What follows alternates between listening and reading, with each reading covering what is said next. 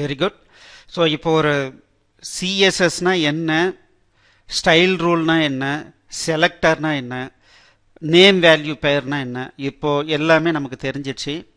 So இதை base பண்ணி நிச்சயமாக நம்ம ஹெச்டிஎம்மில் டச் பண்ணாமையே எந்த ஏரியாவை வேணாலும் செலக்ட் பண்ணி நம்மளால் ஒரு ஸ்டைல் அப்ளை பண்ணிக்க முடியும்.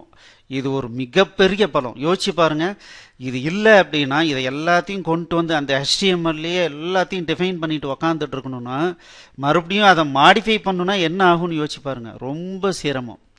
ஸோ இப்போது நிச்சயமாக உங்களால் ஸ்டைலை ஈஸியாக மாற்றிக்க முடியும். ஸோ இப்போது அடுத்த லெவலில் என்ன பார்க்க வரோம், இந்த கிளாஸில் என்ன பார்க்குறோம் அப்படின்னா, இந்த மாதிரி ஸ்டைலை வந்து நம்ம மாடிஃபை பண்ணும்போது நேம் வேல்யூ பேர்னு கொடுத்தோம். அந்த நேம் அப்படிங்கிறது ப்ரீ டிஃபைன்டு ப்ராப்பர்ட்டிஸ். ஸோ அது என்னன்றது தான் நம்ம அடுத்தடுத்த கிளாஸில் பார்க்க போகிறோம். என்னென்ன ப்ராப்பர்ட்டி இருக்குது, அதுக்கு என்ன மீனிங் அப்படிங்கிறத அடுத்தடுத்த கிளாஸில் பார்க்க போகிறோம். அந்த வேல்யூ, அதுக்கு கொடுக்கக்கூடிய வேல்யூ எப்படி இருக்கணும் அப்படிங்கிறது தான் இப்போ நம்ம வந்து பார்க்குறோம். ஸோ நம்ம நார்மலாக அந்த வேல்யூ கொடுக்குறோம் இல்லைங்களா, அந்த நேம் வேல்யூ பேரில் இருக்கிற வேல்யூ பார்ட் பார்த்தீங்கன்னா சில டைமில் கீவேர்ட்ஸாக இருக்கலாம். தின், திக்கு, லார்ஜர், ப்ளூ, ரெட்டு, க்ரீன், இந்த மாதிரிலாம் கொடுக்குறோம் இல்லைங்களா. இதெல்லாம் என்னன்னா கீவேர்ட்ஸ். ஸோ கீவேர்ட்ஸை பேஸ் பண்ணி கொடுத்தோம்னாலும் சிஎஸ்எஸ் அண்டர்ஸ்டாண்ட் பண்ணிக்கும். ஃபிசிக்கல் மெஷர்மெண்ட், எனக்கு வந்து லைன் ஹைட்டு, ஒரு கட்டம் போடணும், அந்த கட்டத்தினுடைய பாக்ஸினுடைய ஹைட்டு விட்டு ஸ்பெசிஃபை பண்ணும். ஸோ இந்த மாதிரி ஃபிசிக்கல் மெஷர்மெண்ட்ஸ்லாம் வந்ததுன்னா இன்ச்சஸ்லேயோ பாயிண்ட்ஸ்லேயோ பிகாஸ்லேயோ நம்ம கொடுப்போம். ஸோ அந்த மாதிரி கொடுக்கும்போது என்ன பண்ணுவோம் அப்படின்னா 10 பக்கத்தில் ஐஎன்னு போட்டோம்னா என்ன அர்த்தம்னா 10 இன்ச்சஸ்ன்னு அர்த்தம். 10 பக்கத்தில் பிடின்னு போட்டோம் அப்படின்னா 10 பாயிண்ட்ஸ்னு அர்த்தம். 10 பிசின்னு போட்டோம்னா 10 பிகாஸ்ன்னு அர்த்தம். ஸோ அப்போ பார்த்தீங்கன்னா ஃபிசிக்கல் மெஷர்மெண்ட்ஸ்லாம் நம்ம என்ன பண்ணுவோம், நம்பர் போட்டு அதுக்கு பக்கத்தில் ஐஎன்னோ பிடியோ இல்லை பிசியோ கொடுப்போம். ஸ்க்ரீன் மெஷர்மெண்ட்ஸ், ஸ்க்ரீனில் வந்து மெஷர்மெண்ட்லாம் எப்படி கொடுப்போம் அப்படின்னா பிக்சல்ஸில் கொடுப்போம். இது இவ்வளோ விட்த் இருக்கணும், விட்த் வந்து 500 பிக்சல்னு கொடுத்தோம். ஸோ அந்த மாதிரி நம்ம என்ன பண்ணுறோம்னா என்ன ஸ்க்ரீன் மெஷர்மெண்ட் இருக்கோ அதெல்லாம் எப்படி கொடுக்குறோம் அப்படின்னா பிக்சல்ஸில் கொடுக்குறோம். ஸோ அப்போ என்ன ஆகும், ஒரு நம்பர் கொடுத்து அதுக்கு பக்கத்தில் பிஎக்ஸ்னு கொடுத்தோம் அப்படின்னா பிக்சல்ஸ்னு அர்த்தம். ரிலேட்டிவ் மெஷர்மெண்ட்ஸ், எக்ஸாக்டாக இத்தனை பிக்சல்னு எனக்கு தெரியாது அப்படிங்கும்போது 40%, 50%ன்னு கொடுக்கலாம். அல்லது அப்படின்னா ரிலேட்டிவ் இஎம், இஎம்னா என்ன, 1 அப்படின்னா இப்போ என்ன இருக்கோ அதே சைஸ்ன்னு அர்த்தம். 1.2 அப்படின்னா இப்போ என்ன இருக்கோ அது 1.2 டைம்ஸ் பெருசுக்கு பண்ணி காமின்னு அர்த்தம். அதே 2EMன்னு கொடுத்தேன் அப்படின்னா இப்போ கரண்ட்லி என்ன சைஸோ அதை விட 2 டைம்ஸ் வந்து பெருசாக காட்டுன்னு அர்த்தம். அதே 0.5 EMன்னு கொடுத்தேன் அப்படின்னா என்ன, நார்மல் டெக்ஸ்ட் சைஸை விட 0.5 டைம்ஸ் அதை காட்டு அப்படின்னு அர்த்தம். சரிங்களா, அது இஎம். ஸோ இந்த இஎம்ன்றது ரொம்ப யூஸ்ஃபுல்லாக இருக்கும். ஏன்னா இப்போ மொபைல் எடுத்துக்கிறோம், இப்போ நம்ம கிரியேட் பண்ணுற வெப்சைட்லாம் பார்த்தீங்கன்னா அது கம்ப்யூட்டரில் தான் பார்க்கணுன்ற அவசியம் இல்லாமல் போயிடுச்சு. இப்போது ஒரு மொபைலில் பார்க்கலாம், ஒரு டேப்லெட்டில் பார்க்கலாம். ஸோ எல்லாத்துலேயுமே இப்போ சைஸு, ஸ்க்ரீனுடைய சைஸ் வேரி ஆகுது. ஆனால் பிக்சல் பார்த்தீங்க அப்படின்னா ரொம்ப காம்பேக்டாக அந்த இடத்துக்குள்ளாரையே ஹெவி பிக்சல் கொடுக்குறாங்க. எதுக்காக, அந்த மைன்யூட் கிளாரிட்டி கிடைக்கணுன்றதுக்காக. அப்போ பார்த்தீங்கன்னா சின்ன மொபைலில் நான் 5 பிக்சல்னு கொடுத்தேன்னா ஒரே ஒரு புள்ளியாக தான் தெரியும். அப்போது அந்த மாதிரியான இடத்துல இந்த இஎம்ல கொடுத்தேன் அப்படின்னா அந்த மொபைலில் இந்த பிக்சல் சைஸ் இருந்தால் தான் நார்மலாக டெக்ஸ்ட் தெரியும் அப்படிங்கிறத அவங்க டிஃபைன் பண்ணியிருப்பாங்க. அதில் சின்னதாக பெருசாக அப்படின்னு நம்ம சொல்லும்போது ரொம்ப ஈஸியாக நம்ம எந்த டிவைஸில் ஒரு இவங்க ஓப்பன் பண்ணாலும் அது ரீடபிலிட்டி கிடைக்கும். ஸோ அது ரிலேட்டிவ் மெஷர்மெண்ட்ஸ்.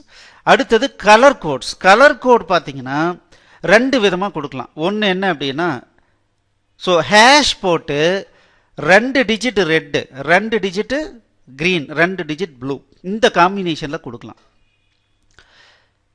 ஸோ இது எப்படி அப்படின்னா 0லேருந்து 255 வரைக்கும் தான் அந்த கலர்னுடைய இன்டென்சிட்டியை நம்ம கொடுக்க முடியும். அந்த 0 to 255 ஹெக்ஸாடெசிமல் வேல்யூவாக கொடுத்தோம் அப்படின்னம்னா அதுக்கு பேர் என்னன்னா, ஸோ அதுதான் அந்த ரெட்டு. ஸோ டபுள் ஆர் அப்படிங்கிறது என்னன்னா ஸோ அந்த ரெட்டினுடைய intensity. So double R double G double P இந்த மெத்தடில் கொடுக்கலாம். அப்படி இல்லைன்னா ஆர்ஜிபி மெத்தடில் கொடுக்கலாம். ஆர்ஜிபி ஆஃப் ரெட்டினுடைய வேல்யூவை நம்பராகவே கொடுக்கறது. சரி 100 ரெட் ஆஃப் 100 green வந்து 100 ப்ளூ வந்து 100 ஆர்ஜிபி ஆஃப் 100,100,100ன்னு கொடுத்தோம்னா அதுக்கு தகுந்த மாதிரியான இன்டென்சிட்டி நமக்கு கிடைக்கும். இப்போ ஒரு எக்ஸாம்பிள் பார்த்தீங்கன்னா ஸோ இப்போ colour bigger. So HTML colour bigger இருக்கு W3 ஸ்கூல்ஸில். இங்கே பாருங்க, நான் இதை செலக்ட் பண்ணேன்னா எனக்கு இங்கே தெரிஞ்சிடும். ஸோ இதை அப்படியே காப்பி பண்ணி எனக்கு இந்த கலர் வேணும், இல்லை இந்த பிங்க் கலர் வேணும்னா நான் இதை செலக்ட் பண்ணி நான் கொண்டு வந்து அப்ளை பண்ணிக்கலாம். இங்கே பாருங்க, ஸோ இந்த கலர் வேணும்னா இதை காப்பி பண்ணும். இந்த கலர் டார்க்காக வேணும்னா இந்த கலர், லைட்டாக வேணும்னா இந்த கலர். ஸோ இதை நான் செலக்ட் பண்ணி நாங்கள் கொண்டு வந்து கொடுக்கலாம். சரிங்களா? ஸோ இந்த மாதிரி நம்ம பண்ணிக்க முடியும். ஸோ இந்த கிரெயின் ஷேடு வேணும்னா இது இந்த கலரு. ஸோ அதுக்கு காம்பினேஷன் என்ன?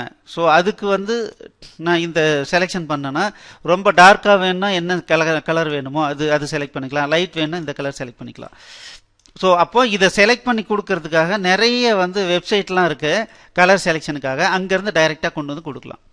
அதே மாதிரி ஃபாண்ட்ஸுக்கு வந்து ஃபாண்ட் நேம் வந்து நம்ம கொடுக்கலாம். இதை வந்து நம்ம பின்னால் பார்க்க போகிறோம். ஸோ இது வந்து ஃபங்க்ஷனல் நோட்டேஷன் கொடுக்குறாங்க. இந்த ஆர்ஜிபி ஆஃப் கலர் கொடுக்குறோம் இல்லையா, இது வந்து ஃபங்க்ஷனல் நோட்டேஷன். அதே மாதிரி ஒரு பர்டிகுலர் ஃபைல், இப்போ பேக்ரவுண்ட் இமேஜ் ரிசீவ் பண்ணணும். ஸோ அப்போ யூஆர்எல் ஆஃப் ஒரு பர்டிகுலர் ரிலேட்டிவ் பார்த்து கொடுக்கலாம். URL of current CSS file எங்கே இருக்கோ அதுக்கு ரிலேட்டடாக அந்த இமேஜ் ஃபைல் எங்கே இருக்குன்னு கொடுக்கறதுக்கு பேர் யூஆர்எல். சரிங்களா? யூஆர்எல் ஆஃப் அந்த ரிலேட்டிவ் பார்த்து வித்தின் கொட்டேஷனில் கொடுத்தோம்னா அது எடுத்துக்கும். ஸோ ஒரு ஸ்டைல் ரூல் அப்படின்னா ஃபர்ஸ்ட் இருக்கிறது செலக்டர், தென் கர்லி பிரேஸ்குள்ளார நேம் வேல்யூ பேர் கொடுக்குறோம். இந்த நேம் வேல்யூ பேரில் நேம் அப்படிங்கிறது ஸ்டாண்டர்ட் நேம்ஸ், அது நம்ம இஷ்டத்துக்குலாம் பேர் கொடுக்க முடியாது.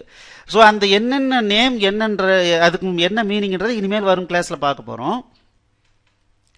ஸோ அந்த வேல்யூ கொடுக்கறது எப்படிலாம் கொடுக்கலாங்கிறது தான் இப்போ நம்ம பார்த்துட்ருக்கோம். கீவேர்டாக கொடுக்கலாம், ஃபிசிக்கல் மெஷர்மெண்ட்ஸ்லாம் இன்ச்சாவோ பாயிண்டாவோ பிக்காஸாவோ கொடுக்கலாம், ஸ்க்ரீன் மெஷர்மெண்ட்ஸ்லாம் பிக்சலில் கொடுக்கலாம், ரிலேட்டிவ் மெஷர்மெண்ட்லாம் பர்சன்டேஜ்லேயோ அல்லது இஎம்லேயோ கொடுக்கலாம்.